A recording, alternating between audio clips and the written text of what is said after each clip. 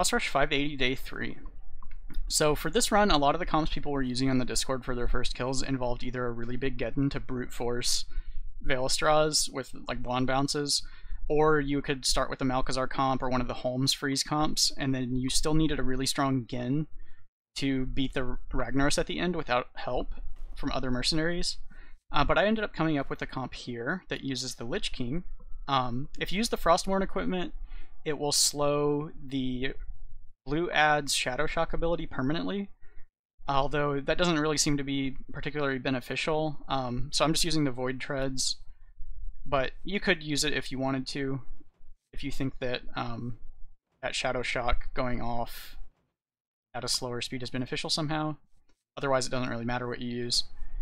I'm using the Prop Knife on Hooktusk, Fresh Peaches on Nemsy, and you want this can't touch this as high as you can get it. Up to 500 is relevant because the green whelps on the third boss that you may have to fight if you miss artillery strikes, they can hit for about that hard on their crits. It's okay if it's a bit lower, it's just like a backup win condition. We're using 3 moves ahead on Malchezaar, that's for the first boss, Gilnean Strength on Genn, and the Swashbuckling Sash on Rogers, which is helpful for speeding up your cleanup. And also, if you hit Can't Touch This, you basically have an unkillable melee attacker that ramps really fast, so it's pretty nice to combo with Can't Touch This. On this fight, we're looking for the lowest Shadow Anomaly we can get. This one's way too high. Anything like around 100 or less is usually good. You can beat some of the higher ones, but there's randomness. So rather than dealing with the fight randomness, I'm just re-rolling on bad anomalies. Basically, the very first Shadow Shock, it targets your Lich King, but then you kill your Lich King off, so it hits something random. And if you get lucky with that, you can get through some of the high Shadow anomalies, but if you don't, you can end up losing your Nemsy or your Hooktusk prematurely. If you have a really strong Nemsy or Hooktusk, you could possibly beat a lot of the higher rolls easier as well. I know some people have invested quite heavily in their Nemsy, or their Hooktusk, for that matter. But I know a lot of people will have a pretty weak Hooktusk and Nemsy, so you'll want to get these low shadow rolls. It's 3 200s in a row. That's crazy. The average ones are like 150-ish, but you do get sub 100 ones pretty often. You get like 60 to 70s are usually the good ones. You can get a 0 shadow, or there's a lot of them in like 150, 160 range, which are doable but not great.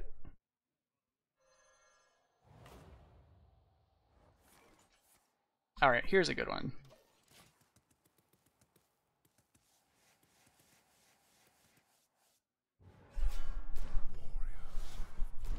And some of those other comps that need like a really big Genn, you can do them on more anomalies, but this one's more budget friendly. So you're going to just swing into the middle guy. We're going to turn the blue guy into a red, and then I'm going to buff my Hooktusk with a taunt this turn.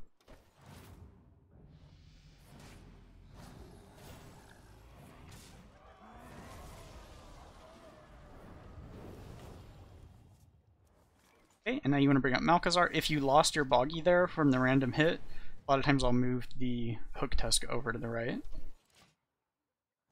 And so this is where the Shadow Anomaly matters, so you can see I already took, I'm going to take 86 again, so if it had been too high, I could lose my Nemsy here. It doesn't really matter what you do with your Malchezaar this turn, but we'll just shoot to check your weapons, and then we're going to turn Veil into a caster. Get our taunt buff up on Nemsy so that she stays alive. And the Peaches does activate before the passive AoE at the end of the turn, so that'll keep you safe. Okay, and then here we want all realities. Now he is using the Defiance attack, so I cannot do anything too quick with my other guys. We did get slowed on Nemsy here, but if you had not been slowed on your Nemsy, you might need to not use Bogonomics this turn. Because that Defiance can end up hitting her, and it does not care about the order that you used your abilities. I think it's random if they're the same speed. Or like whoever's acted, I think it's random out of them. Because I have used like All Realities first, and then Bogonomics, afterwards, and Vael still killed my Nemsy, so don't do that. It doesn't really matter what we do with Hooktusk here. We don't want to change anybody into a fighter, because these guys are going to stay red. So I am just going to get a health buff on my Nemsy, and I'm just going to shoot something. We don't want to change anybody into blue either, because we've got reds and blues, so it's better if they stay red. So I'm just going to shoot at this guy. But it doesn't really matter what you do with the Hooktusk. And sometimes he'll use the tail swipe thing instead here. So then you might have that Malchezaar survive a turn, but he's not too useful at this point. Alright, now we just gotta clean these guys up, and they don't really do much. So you won't take any damage as long as you don't mess up, aside from the Shadow Shocks at this point. So I like to firing position when he uses the Howl of Terror. Summon going, and I'll get a taunt on the Rogers so that she starts getting hit points from Boggy. And generally speaking, you want to put all of your non-melee damage into this red guy,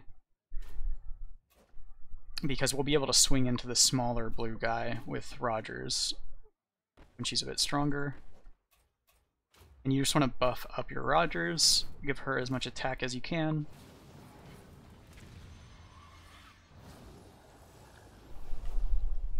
Now you can heal your Nemsy with Erupting Fungus, but be careful when you do it, because the Shadow Shock can end up, if you had slowed this with the Lich King, the Shadow Shock can activate after the Backlash, and then your Erupting Fungus can hit into the right ad and activate Backlash and kill your Nemsy.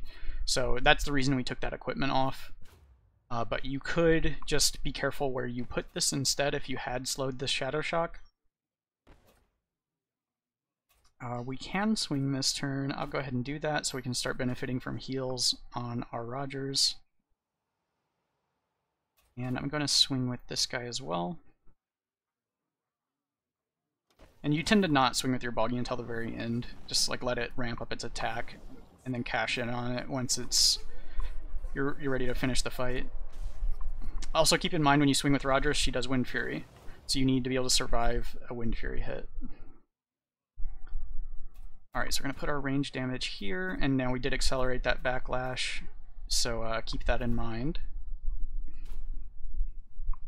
I'm going to put range damage here, and I like to kill off one of these so that we have board space to keep summoning more.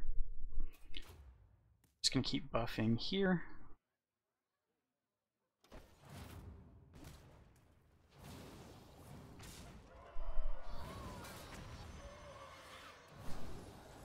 This part takes a little bit, but it's not too bad.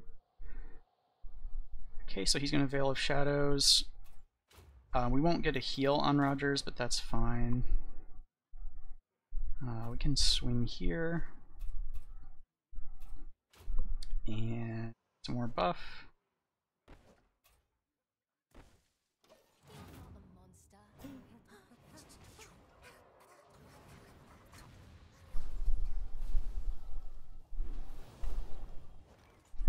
Okay, Backlash and Shadow Shock. So we got a lot of health here. Also keep in mind when you swing with Rogers, if you end up killing this, the second Wind Fury hit could go into the bigger guy. So be sure that you can survive that as well.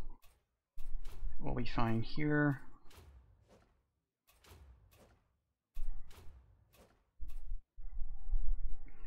And I'm actually going to put a fungus on there.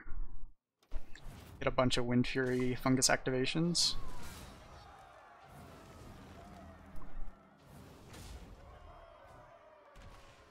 And also keep in mind that can happen where the fungus hit could hit that guy, kill it off, and then your second Wind Fury ends up hitting the bigger guy. I had enough health to survive that, so I didn't really care. Okay, and we're almost done here. Go ahead and get a Boggy hit. And if you end up swinging with your Boggy and you kill it, you can just summon a new one with the Boggy Blast. we can get a free firing position, although he's about dead. I could probably just swing this turn.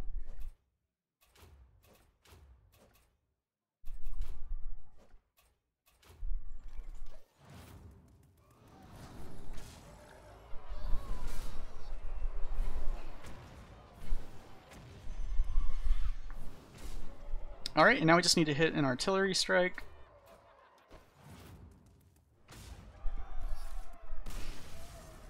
And can't touch this, ideally. Now, you can beat Maestra with no... Like, you just hit garbage and still beat Maestra. I think you can beat the next boss as well. So that's one of the advantages of this comp. This is going to be maybe the best. This one's good for the whelps. So you could take this for safety, or you could take this for damage. I'll take the safety. And you get a chance to potentially change your treasure after the third boss, and after this boss as well. So hopefully we hit the reroll and get the second artillery and don't have to fight the greens. But I'll get to demonstrate how that fight goes if I don't.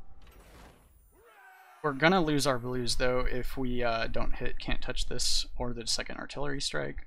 We missed that. I guess this one's the best of these.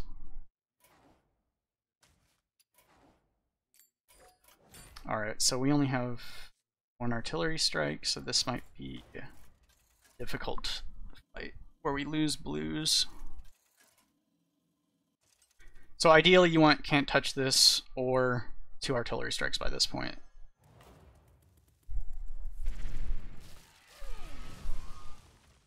And I'm going to position like this because it puts Boggy between Genn and Nemsy, and then Genn summons between Rogers and Genn.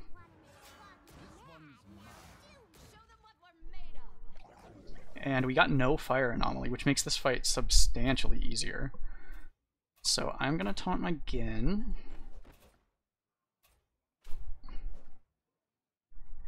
And I don't want to swing yet, but I will soon. We're going to use our Nemsy treasure here. We're never going to have... Oh wait, we do get more taunts, so let's get our Genn taunts out first.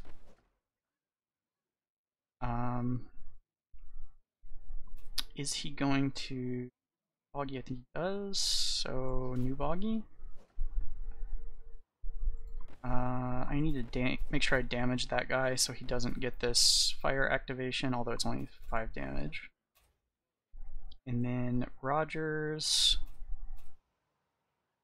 I could heal her, but she's going to heal... Or no, she's not going to heal. Let's go ahead and heal our Nemsy. Oh, we just sped up our Boggy Blast, so we didn't get a new Boggy this turn. That should be okay, though.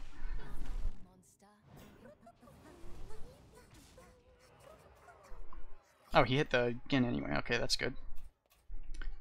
So we're going to wait on the treasure still. And then... I guess we're not going to lose our Boggy anymore. So... I'll just heal. And we can go ahead and swing now. So I'll swing on the smaller attack one.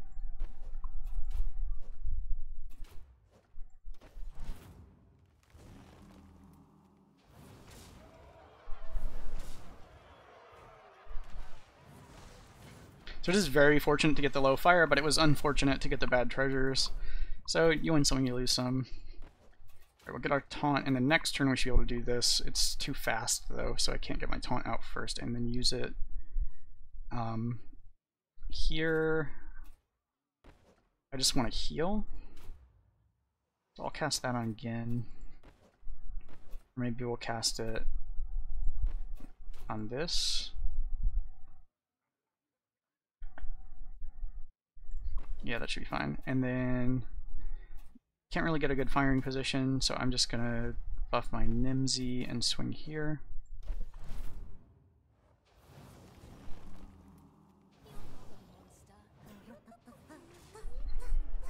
Okay, now we'll use the Nemsy treasure.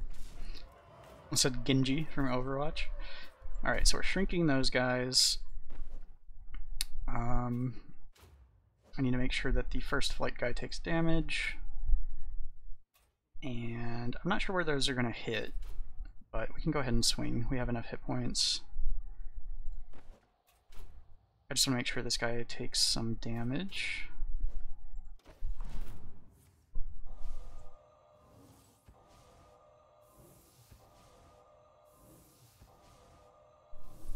Alright, much better.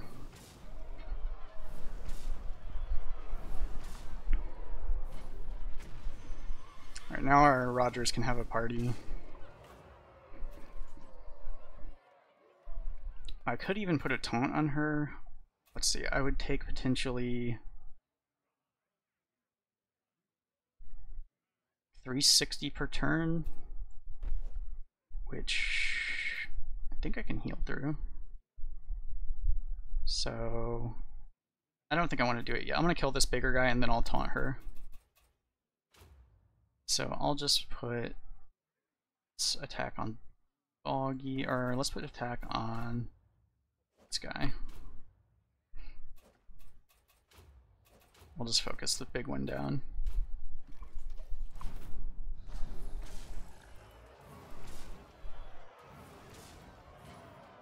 So it's much better if you just don't have to do this fight, but or if you get the can't touch this, there's a lot less thinking involved.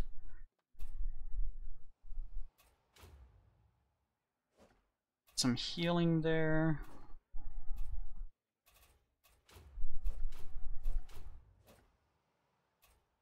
I'm gonna heal my Rogers a bit.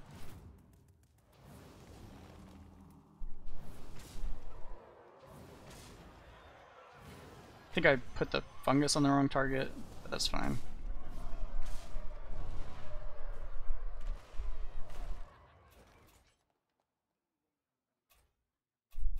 Okay. I'm gonna not swing with the Boggy.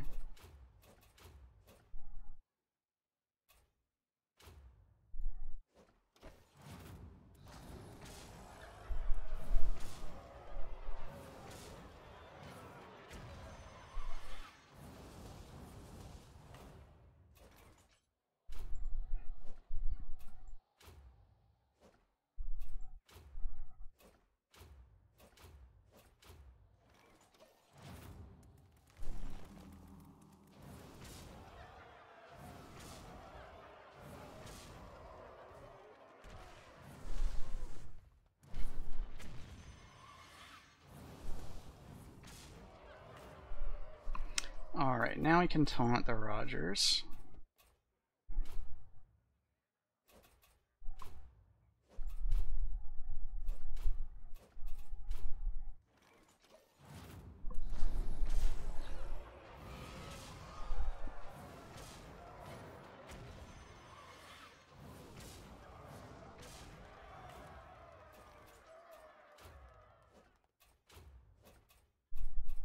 And we could transform our Genn, I guess. Do a bit more damage that way, I think. Actually, it's kind of close.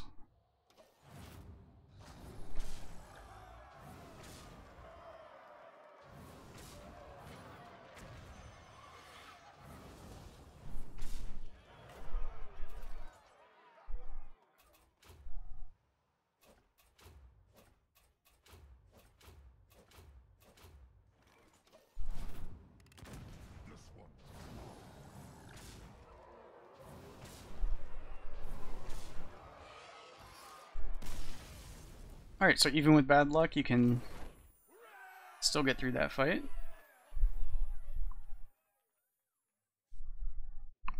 Alright, so we already have an artillery strike, so I don't need another one. I would really like to hit the can't touch this on the reroll. This doesn't do anything against Ragnaros. This doesn't do anything against Ragnaros. So I guess if we take this, we can change Genn's treasure. Okay, we hit the can't touch this, perfect. The can't touch this also makes this fight really fast. So it is very good to hit that one earlier. So since I don't have everything Worgen, I don't even use Genn. You just need Nemsy and Rogers, so I position like this. And I just taunt my Nemsy to start with. So she protects herself.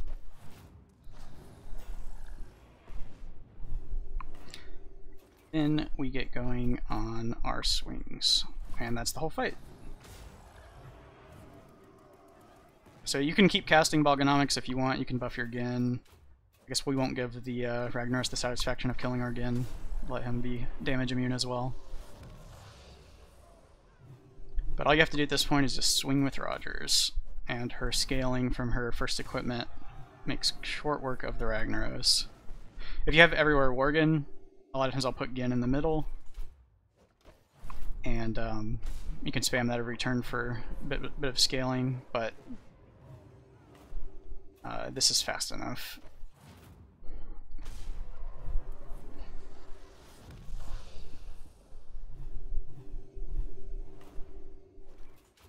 Alright, and that's the whole bounty.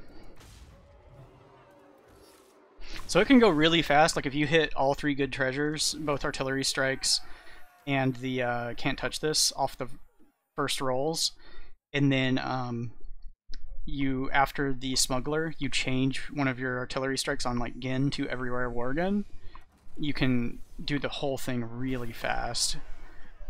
But I didn't get the fortunate rolls, so it took us 32 turns. But you also got to see how you can fight Smuggler with a suboptimal roll, and good luck on your run.